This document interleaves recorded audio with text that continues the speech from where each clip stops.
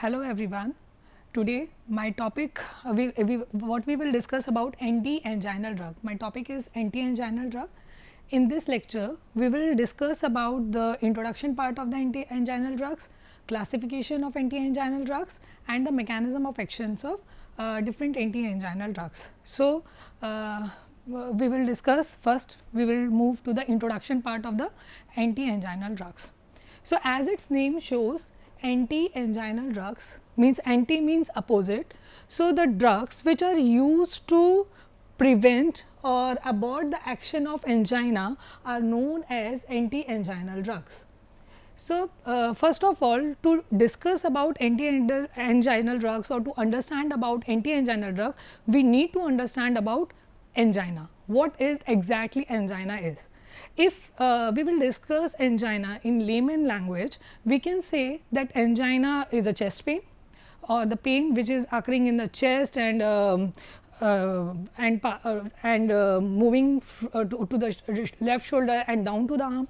So, in the layman language we can say the pain which is occurring in the chest is angina, but if we want to discuss it in more precise way, how we can say the angina, or we call it angina pectoris, it is the principal symptom of ischemic heart disease, which is characterized by severe constricting pain in the chest, which is radiating from the precordium to the left shoulder and down to the arm.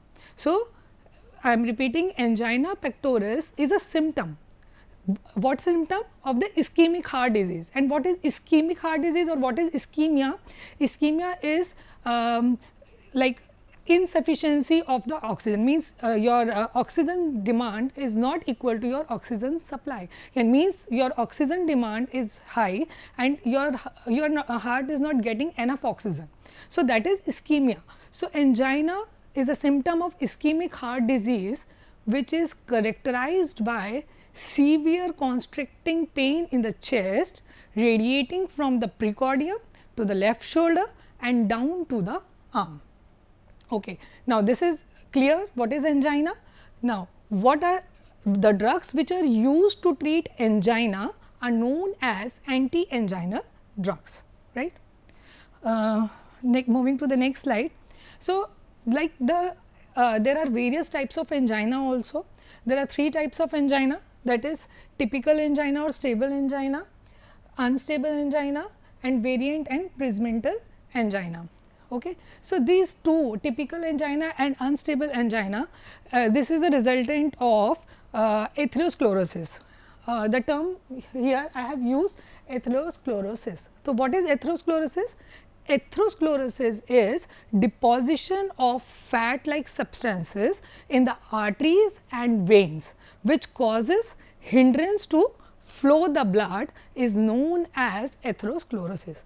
For example, अगर मैं इस चीज़ को और आपको explain करना चाहूँ तो हम इसको ऐसे explain कर सकते हैं, like we are having a pipe of water, okay, and water is continuously flowing in the pipe, and if there is any obstruction in the pipe, the flow of water get reduced, right, and this is all the principle of atherosclerosis. Atherosclerosis में क्या हो रहा है कि there is a pipe, there is a arteries and veins in which the progressive decrease in the vessel radius. Why it is occurring? Because there is a deposition of fat. So, atherosclerosis is deposition of fat in the arteries or veins, which leads to impaired coronary blood flow. Okay.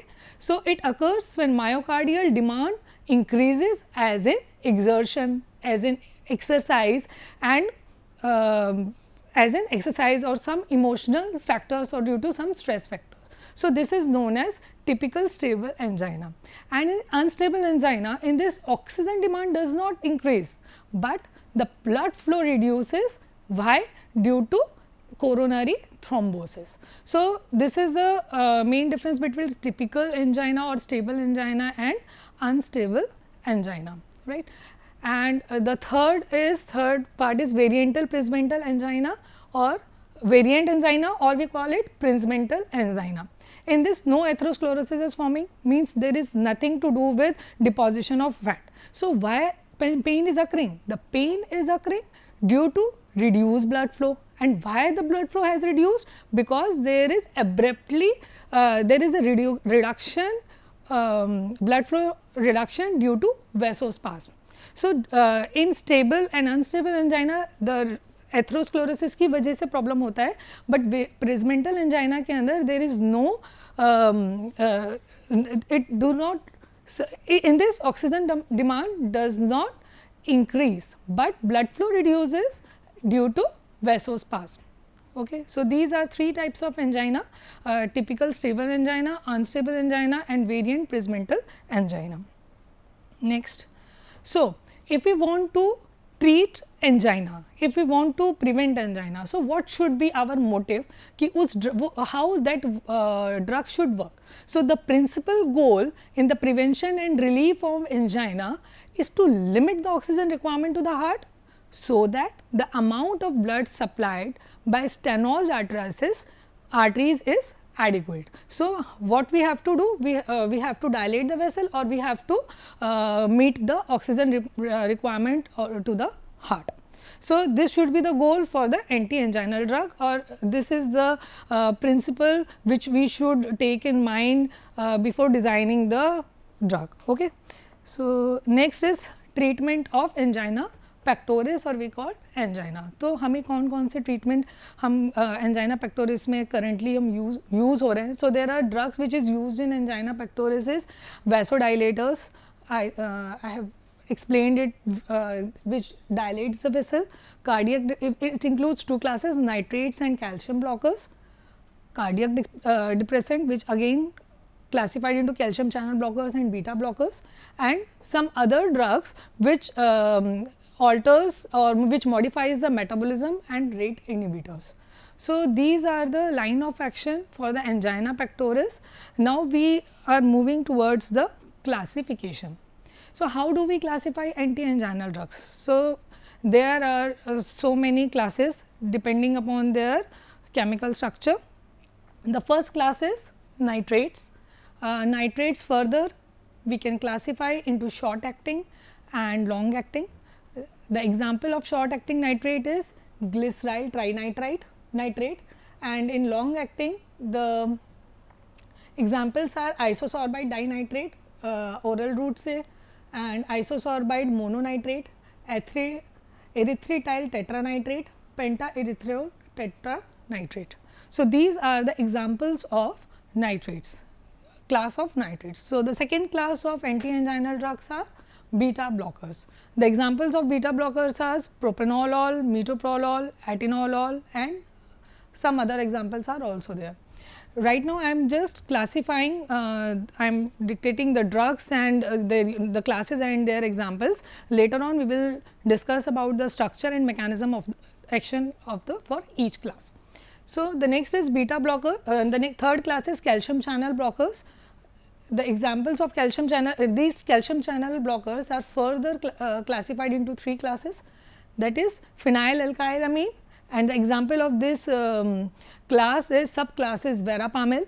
The next is benzothiazepine, and the example is diltiazem, and the third class is dihydropyridine, and the examples are nifedipine, felodipine, amlodipine, nitrindipine, nimodipine, lercanidipine and so on. बहुत सारे examples है calcium channel blocker के, but I have summarized some calcium. I am repeating calcium channel blockers. We can sub-classify them according to their chemical structure into phenylalkylamine, benzothiazepine, dihydropyridine, and the examples are verapamil, diltiazem, nifedipine, felodipine, etc. respectively. The fourth class is potassium channel opener.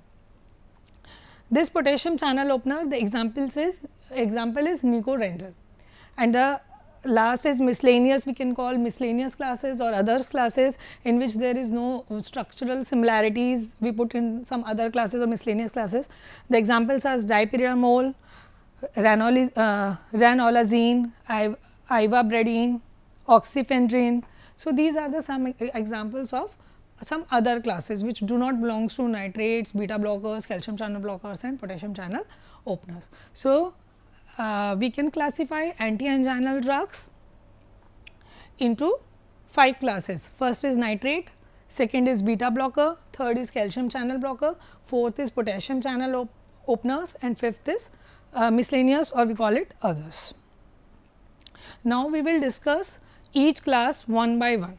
Okay. So, first class was nitrates, or these are known as nitrates which are short acting. The example is glyceryl trinitrate, or we can call it nitroglycerin. We can see here that this is a, if instead of NO2,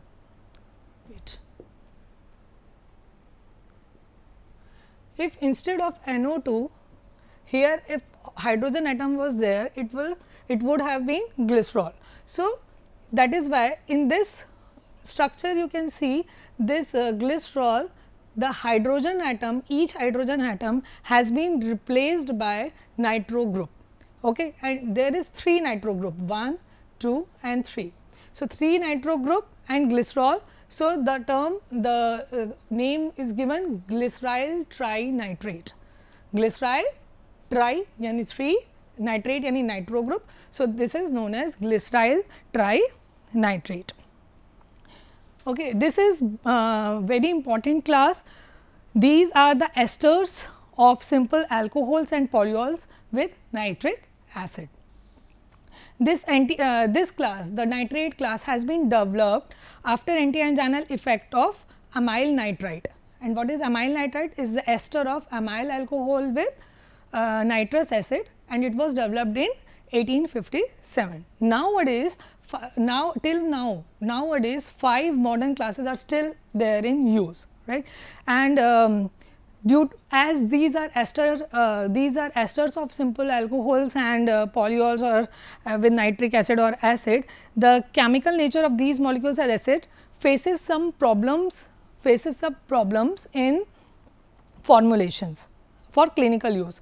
Some lipophilic ester character makes them volatile, which further decreases their therapeutic activity. And again, as they are esters, so moisture should be avoided during storage to minimize the hydrolysis of the ester bond.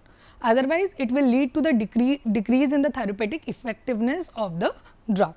So, this glyceryl trinitrate or nitroglycerin or nitroglycerol, that is glycerol in which hydrogen atom of all the 3 hydrogen atom groups are replaced by nitro groups. These are replaced by nitro groups. Okay, next. I think I made myself clear about glyceryl trinitrate. Okay, the next class, the subclass of nitrate, short acting and long acting. In short acting, we have discussed about glyceryl trinitrate. In long acting, there is an example isosorbide dinitrate, erythritol tetranitrate and pentaerythritol tetranitrate. So, here this again isosorbide dinitrate, if we take it as oral route, it is long acting in nature. Isosorbide dinitrate is the it is basically the nitrate ester and glucitol derivative. In this what happens? There is a sorbitol in which the hydrogen dehydration, intermolecular dehydration takes place and ring closure will takes place, and after that nitration reaction will occur and then NO2 group will get inserted into this. So, isosorbide dinitrate is a nitrate ester and glucitol derivative. Then erythryl tetranitrate, here also you can see erythritol is nitrated. Erythritol का जो hydrogen atom है, it get converted into the nitro group. So, erythritol tetranitrate, tetra means 4, nitrate means nitro group. So, when there is 4 nitro group attached to the erythritol, then it is known as erythritol tetranitrate. The next is penta-erythritol tetranitrate. Here you can see this carbon is all occupied, all substituted. Here the tetranitrate group 1, 2, 3, 4 nitrate groups are there. Penta-erythritol tetranitrate, it is all substituted with nitrate and it is known as penta-erythrotyl tetranitrate. So, these are the some examples of and structures of long acting nitrates. Next, जो second category थी, the second category was the beta blockers. The examples of beta blockers is propranolol and metoprolol. Okay, here in the metoprolol and propranolol, here propane group is there in which ethylamine group has been attached, right. And same in the metoprolol, these are the structures reflecting the beta blockers, propranolol and metoprolol. Next category is calcium channel blocker. The first category or class was phenylalkylamine, benzothiazepine and dihydropyridine.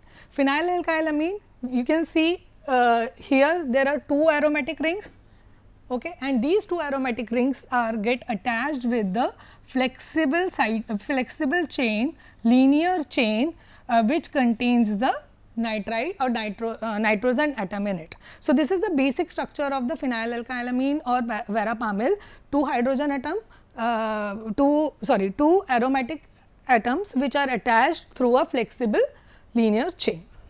Example is verapamil. Next category is benzothiazepine derivatives. इसका example है diltiazem. Benzothiazepine जो derivatives होते हैं, as its name shows, benzene,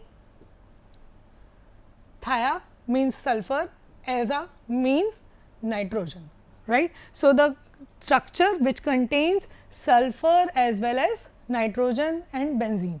So, here benzene, sulfur, nitrogen and azepine. So, this is benzothiazepine derivatives and example is diltiazem. And the third subclass is dihydropyridines. This dihydropyridines, you can see the structure. Dihydropyridine, it is a subgroup. Dihydropyridine is basically a subgroup in which dihydropyridine is present. This structure, dihydropyridine with this pyrimidine ring is there, right, which is substituted, like here it is numbering 1, 2, 3, 4, 5, 6. So, everything the subgroups are attached over here, and amlodipine, this is modification, some modification is done on nifedipine structure and other structures to form newer drugs, right. Next is potassium channel opener. The potassium channel opener, the example is nicorandil and others, okay, and then we have discussed about dipyridamole. So, these are the examples of potassium channel opener. Potassium channel opener, the example is nicorandil, and in others category we have discussed about dipyridamole, okay. So, now we will discuss about the mechanism of action of each class. The first class we have discussed about nitrates. So, what is the mechanism of action, how they do work. So, nitrates, this which is present in the smooth muscle cells, they get denitrated in the smooth muscles. Nitrates get denitrated in the smooth muscle and releases the nitric oxide. Now, what is doing nitric oxide? What is doing it? This nitric oxide helps to convert GT activates the guanyl cyclase, which increases the concentration of cyclic GMP. CGMP ki, this will increase the concentration of CGMP. Now, what will this do? CGMP actually promotes or stimulates the conversion of myosin light chain phosphate to myosin light chain.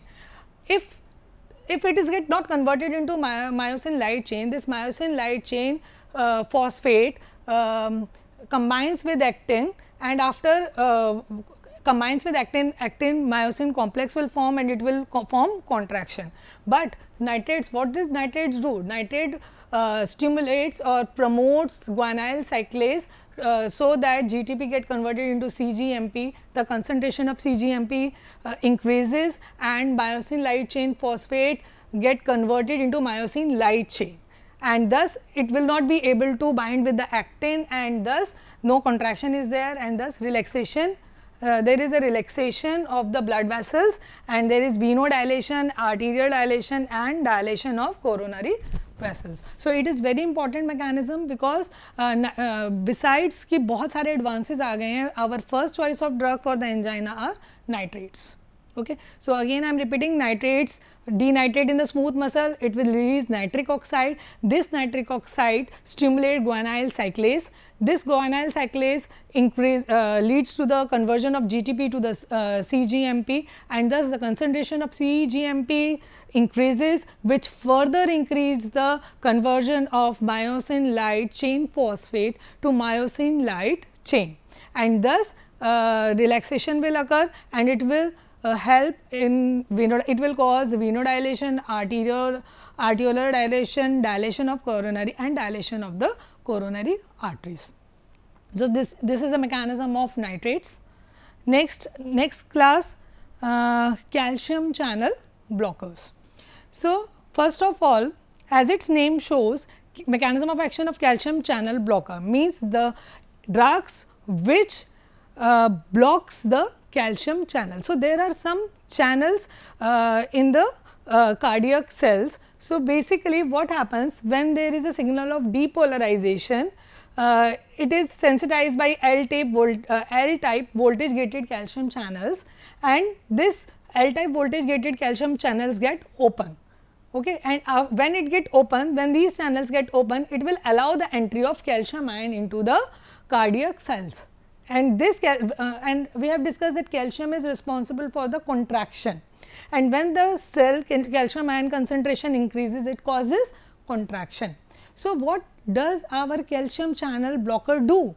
This we have only one choice, we have to reduce the concentration of calcium over here. So, what we can do? We can limit the release of calcium, we cannot do that. So, what we can do? We can block the gate, okay, so that no one can enter. So, we can block the L-type channel blocker, voltage gated channels, we just block that gate, so that calcium ion is not able to enter into the gate, and the calcium ion concentration decreases, and which stimulates relaxation or which induces relaxation of the cardiac cell. So, how this calcium channel in normal routine, what is happening? Depolarization or stimulus is going there. It is sensitized by L-type voltage gated calcium channel. After that, calcium ion enter into the cardiac cell, and this calcium ion causes muscle to contract. Now, what calcium channel blocker do? What is our motive?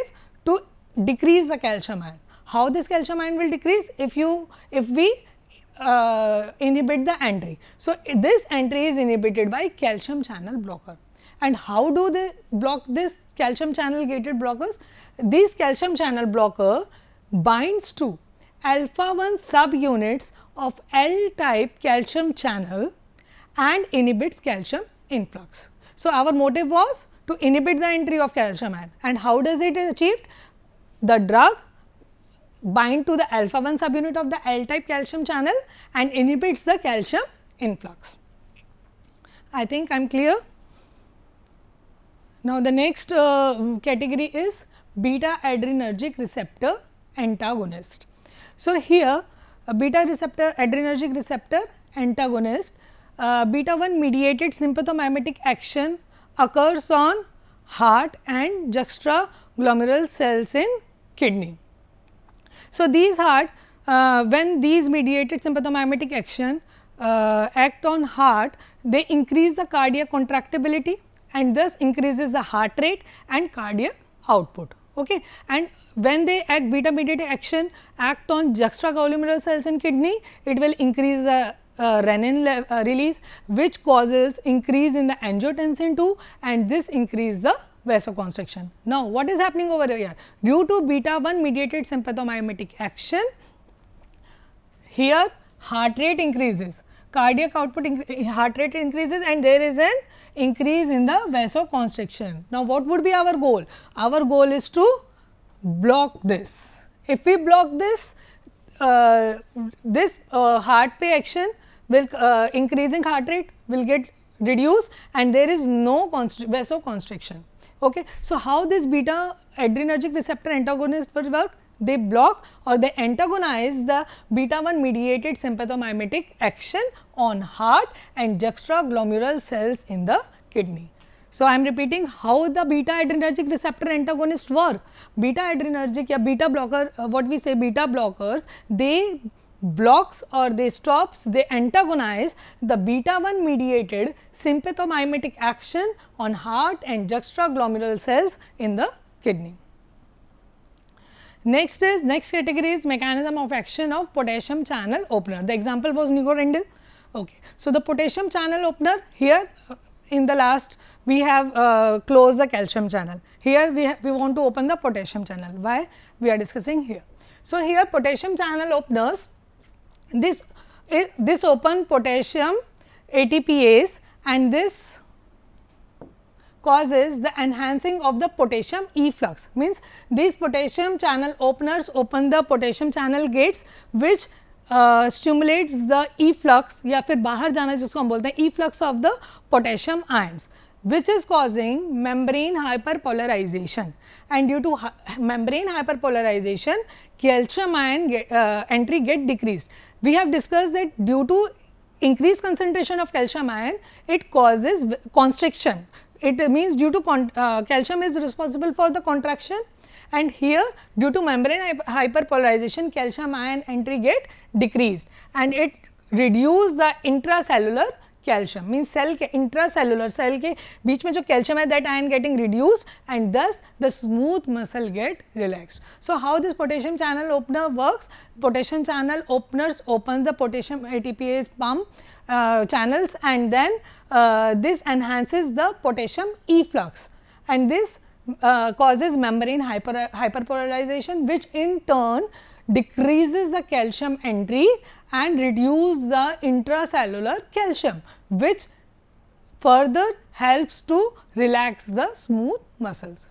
So, these are the categories, and these are the references which are included, which are studied for the compilation of this PPT. Thank you.